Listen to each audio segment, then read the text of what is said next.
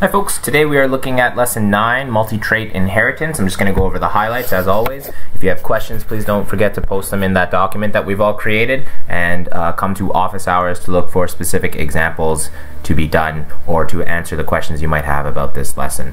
You should be working on your lab on from Friday, as well as working on it today if you haven't finished it already. And that's pretty much what the gist of what we'll be doing today. So when we look at multi-trait inheritance, we're going to talk about dihybrid crosses. And a dihybrid cross is just a cross that includes two genes or two different traits that we're going to be looking at. And it each consists of heterozygous alleles. For example, seed shape and seed color. So we're going to let R represent wrinkled seeds, lowercase r, and then capital R will represent round seeds. And then we're going to, because we're dealing with two genes, we have to look at that second grouping of alleles. We're going to let small g or lowercase g represent green seeds and uppercase G represent yellow seeds. So heterozygous individuals, so that means that they're going to be heterozygous for both genes or both traits.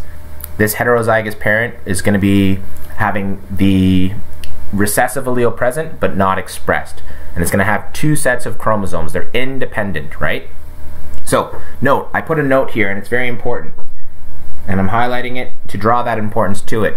The alleles for seed color and seed shape are located on different chromosomes. They're located on different chromosomes. The alleles do not separate with one particular pair. And this leads us into the discussion of Mendel's law of independent assortment, which is probably one of the most important things you'll learn from this unit, because it is a critical component to genetics as a whole, but more importantly to your understanding of how genes are actually passed on.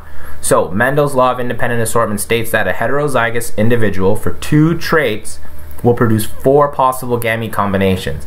The alleles for lowercase r and uppercase r, as well as lowercase g and uppercase G, separate independently during formation of the gametes. I cannot stress this enough. This happens during anaphase, that random assortment component, and it happens randomly. Therefore, the inheritance of seed shape has no influence over seed color. One trait does not impact the other. Each allele is independent of each other on different chromosomes. They separate with different probabilistic chances. So that means, in the example above, where the individual is heterozygous, or the plant is heterozygous for both traits, that means that it's going to have 4 possible gamete outcomes, right? Capital G, lowercase r, lowercase g, capital R, capital G, capital R, lowercase g, lowercase r. Okay, in the notes I go over how that's done. So please read through those notes, and if you have questions about it, come see me in office hours. But again, I'm just going over the general idea of independent law of independent assortment. Okay, the next thing I wanted to talk to you about, in the same vein of that idea, is the idea of discontinuous versus continuous variation. This is a bit of a longer one, but again, this is the key highlight from this lesson, and it's a very important concept not only to our unit, but to genetics and biology as a whole. So recall from our lesson in all the way back, I want to say, oh god, lesson 2 or 3, back when we were in real school. In Mendel's pea plants, the genes that control 2 characteristics did not interact with each other, right? They were independent of each other. They didn't interact with each other. Pea plants were tall or short, seeds were yellow or green. There was no in between. 0 in between. This is a result of what's called discontinuous variation. Discontinuous variation. In discontinuous variation, alleles are not dependent upon each other. They're 2 distinct chromosomes, 2 distinct outcomes. In continuous variation, it's, as you can imagine, the exact opposite. It's where that variation is not clear-cut, and the product of one gene is affected by the product of another gene. The gene products may be additive, or one product might negate another product. And then we talk about skin color as well as height. That's, again, I used that example in some of the last lessons previously. It's why if you have a darker skin parent and a lighter skin parent, you'll be somewhere in the middle, but it won't be perfectly cut in half.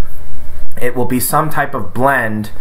One could be darker, one could be lighter, and if you have siblings, one of your siblings could be a little lighter, could be a little darker. It really is due to that continuous variation, those multiple genes having an additive effect, and that additive gene contributes to a set amount of phenotypes. So each allele makes it its own contribution, and exhibits incomplete dominance. I know it's a bit of a tricky concept to understand. Again, this is not for me to explain it in more detail, it's just to go over the main ideas that are important. So that idea that there's that mixing, but it's not necessarily going to be 50-50, right? If you have 4 siblings, one dark parent, one light-skinned parent, you're not going to all be right cut down in half, the exact mix of both of those parent shades. It's going to be an additive effect based on which genes and which alleles contribute to that overall skin color and how many you get from one versus the other. And if there's like 11 genes that contribute to skin color, it can be anywhere from, you know, you getting 1 from your dad and being not that dark, and then getting 8 from your dad and being a bit more darker, right? So we talk about the alleles for red hair as well as freckles, and they play a role in skin color, and they cannot use Punnett squares to predict this. So this is like that last key important thing. You can't really use Punnett squares to predict this because there's no probabilistic prediction for multivariant traits. And I don't want to get into too much detail. If we were in day school, I would show you the statistics of it. It's just 2 bananas right now. Even when you're in undergraduate, if you study this in university, they use computer simulations and programs to run those, right? Because the calculations and the possible outcomes are just ridiculously too high. So that's pretty much it. I just wanted to kind of go over the base understanding of this concept from this lesson.